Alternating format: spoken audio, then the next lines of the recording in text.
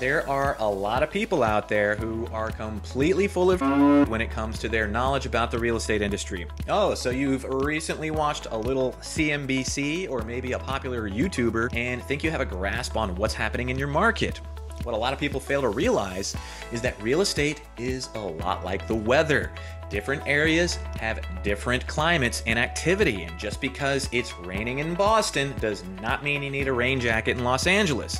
But when it comes to real estate, everyone I talk to seems to think blanket coverage is okay. Just because the national market is undergoing certain trends, they think that this pertains specifically to their local market. With this in mind, I'd like to debunk 6 of the most popular myths that still persist, even though just a little bit of research would explain everything. And not to fear, you don't have to Google any of this. I've got you covered right here. Now, these misconceptions can potentially cost you time, money, and more importantly, they can potentially cripple your efforts to even begin the home buying or home selling process. Myth number 1, you need a 20% down payment to buy a home. This myth has persisted for decades, leaving many potential home buyers feeling discouraged or overwhelmed by the prospect of saving a significant sum of money for a down payment.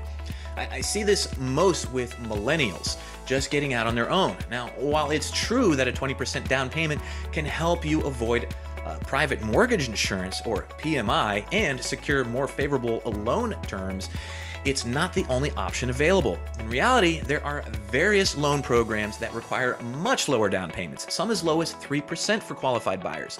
Additionally, there are down payment assistance programs and grants available to help you achieve homeownership without a substantial upfront payment. You've got to explore all of your options and speak with an experienced mortgage lender to determine the best path forward for your specific financial situation. Most of the younger population is intimidated by simply getting a pre-qualification letter. First of all, it's free. Lenders are very friendly. Think about it. They have to help you out with one of the most sensitive topics there is to talk about, and that's your financial situation. And second, by doing this, whatever news you get, good or bad, you at least have a starting point. And don't worry if your credit sucks. Most lenders are able and willing to help you put together a plan to get you in a position to buy a home. They're pros and they want your business. Myth number 2, you should wait for the perfect time to buy or sell. And there is a fundamental flaw when people start doing their own research on the housing market, and that's what I like to call the crystal ball effect. I see all and know all. Timing the market is without a doubt one of the biggest fantasies in the real estate market, especially after everything that happened in the first 2 quarters of 2022. But waiting for the perfect moment to buy or sell a home is a pointless exercise in futility. Market conditions are constantly evolving, and trying to time the market perfectly is nearly impossible. For buyers, waiting for prices to drop or interest rates to decrease significantly can result in missed opportunities. I know a lot of people who claim that they're waiting for prices to go down or mortgage rates to go down, but the reality is prices are not going down, they're going up. And mortgage rates will probably never be as attractive as they were in January of 2021. Most of the buyers that say that they're waiting for one of these 2 things to happen have already missed out because they insisted on waiting, or are creating artificial excuses as to why they haven't made a move yet and probably never will. If we dug deeper into the mentality of this kind of lack of ambition or motivation, we might see a lifetime of unfulfilled self-promises. Boy, that escalated quickly. Conversely, sellers who hold out for the highest possible price may find themselves waiting indefinitely, especially in a fluctuating market. A big mistake I see a ton of sellers making is putting their house on the market in the 2nd quarter or spring when they think everyone is out and shopping. And they are. The problem with that logic is every other seller has the same idea, so you've just voluntarily entered a highly competitive market and potentially set yourself up to lose money on your investment. Check out the activity here in my neighborhood in Seattle. In this first graph of median home sales here in Capitol Hill in December, they were sitting at 602,000. This accounts for all property types, including condos and single-family homes. And in this second graph, you can see that in just 1 month, the median sale price jumped up to over $897,000. This is a 52% increase, and it happened in January. a month typically thought of as being a slow month in the industry. The median then dropped back down to 670,000 in February. There were 18 pending sales at the end of December, whereas there were 25 at the end of January, so you couldn't even argue that perhaps the price point of each house was higher. There were simply more units sold. Who could have predicted that? And people are already losing out on that hot trend just 1 month later. Look, instead of waiting for the perfect time, focus on your individual circumstances, your financial readiness, and long-term goals.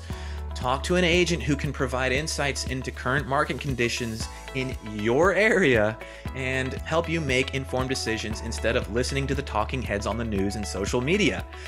Except for me, of course. Doi. Myth number 3, you should list your home at a high price to leave room for negotiation. I see it all the time. Some sellers subscribe to the belief that pricing their home above market value will leave room for negotiation and ultimately result in a higher sales price. This absolutely never happens. I also see the rather whimsical attitude of putting it at a high price just to see if anyone bites. For sale by owners are the most guilty of this ridiculous practice. This strategy can backfire and deter potential buyers that may have been interested from even considering the property now. In reality, overpricing your home can lead to it languishing on the market for an extended period, which can raise red flags for buyers and result in lower offers down the line. What's wrong with this turd? Why isn't it selling? Someone may or may not have died in here. Even in markets like the condo market here in Seattle, where listings end up having a very typical 60 to 90 day run, potential buyers don't know this and wonder what's wrong with the listing. Pricing your home according to the market behavior from the outset is often a more effective approach, as it can attract a larger pool of interested buyers and potentially lead to multiple offers, driving up the final sale. High price does not mean high profit. Myth number 4, you can't buy a home with bad credit. While having a good credit score certainly makes the home buying process smoother and can open up more financing options, it's not necessarily a deal breaker for those with less than perfect credit. This is another area where I see psychological defeat before someone even gives it a shot. There are loan programs specifically designed for applicants with low credit scores, such as FHA loans, which typically require a minimum credit score of 580 with a 3.5% down payment. There are also alternative financing options available, such as lease-to-own agreements or seller financing that may be suitable for individuals with less than ideal credit histories.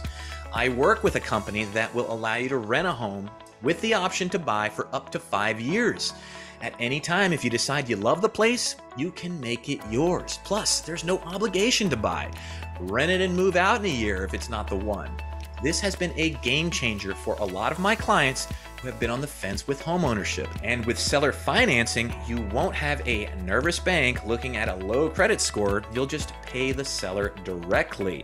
And most of the time, these will be shorter term loans, so it'll be important to negotiate the ins and outs of the deal. Now, with all that, it's essential to work on improving your credit score if it's less than stellar, but don't let a lower credit score deter you from exploring homeownership options. Again, speak with a mortgage lender, discuss your situation, and explore potential solutions. Myth number 5, renovating your home before selling will always increase its value. Now, while making strategic renovations and updates to your home can certainly enhance its appeal to potential buyers, not all renovations guarantee a significant return on investment. In fact, some renovations may end up costing you more money than they add to your home's value. Before embarking on any major renovation projects, it's crucial to research the local real estate market and understand which updates are more likely to yield a positive return. In many cases, simple cosmetic upgrades such as fresh paint, new fixtures, and landscaping can go a long way in improving your home's overall appeal without breaking the bank. Also, talk with a real estate agent or a professional home stager to identify areas where improvements can make the most impact for the least amount of money. and attract potential buyers. Now, I know you've done a ton of research and you think you know it all, but trust me, these professionals have automatically done more. Myth number 6, you should always use a real estate agent to buy or sell a home. Wait a tick, Josh. Aren't you a real estate agent? Why would I suggest not working with one? Well, while working with an experienced real estate agent can provide numerous benefits such as access to market data, negotiating expertise, and professional guidance throughout the process, it's not a requirement for buying or selling a home. Especially at the completely outrageous price point, most of them seem dead set on charging you. Give me all your money? I have a gun? For those who prefer a more hands-on approach or want to try and save a little on commission fees, it's entirely possible to navigate the real estate market independently. However, it's essential to recognize the potential challenges and complexities involved. For sellers, a common practice that a lot of people attempt is the for sale by owner, or FSBO as we refer to it in the industry. I've seen plenty of people have a lot of success with this, and I've seen some not so much. The thing is, you gotta be ready for the phone to ring off the hook day and night. And these incessant phone calls won't be potential buyers, they'll be agents wanting to meet you and trying to list your home. Not to mention, if you do get an interested buyer, chances are they'll have an agent in tow, so be ready to negotiate their commission. Most FSBO deals end up with the seller paying up to 3% to a buyer's agent anyway, mitigating potential savings. There's also showings, open houses, marketing, contract navigation, inspections, appraisals, dealing with a title agency, and the list goes on. You'll have to take on all of this, plus getting ready to potentially buy a new home and prepare for a move, not to mention whatever else it is you have going on in your undoubtedly busy life. And for buyers, the no agent approach could work all up until submitting an offer becomes a reality. After all, a buyer doesn't need an agent to find a house. That's what the internet is for. And a buyer doesn't need an agent to go see a place. That's what open houses and virtual tours are for. Paperwork can be tricky, especially with a lender involved. And even if you contacted the listing agent about a place, chances are they're gonna assign you a buddy of theirs to be your listing agent. I know I would.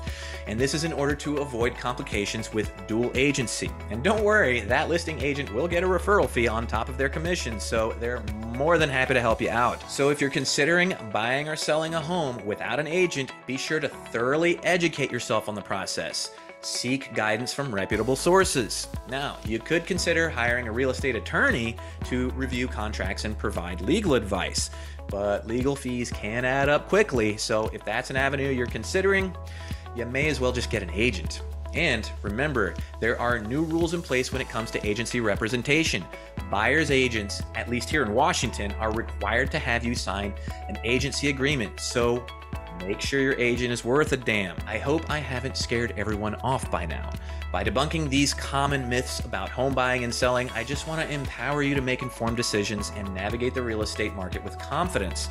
Whether you're a first-time home buyer, a seasoned investor, or a homeowner looking to sell, understanding the realities of the process is essential for achieving your goals and securing a successful outcome. And remember, every real estate transaction is unique, and there is no one-size-fits-all approach. Not once have I had what I would consider to be a normal by-the-numbers deal. Stay informed, seek expert guidance when needed, watch a crap ton of my videos, and trust your instincts, and you'll be on your way in no time.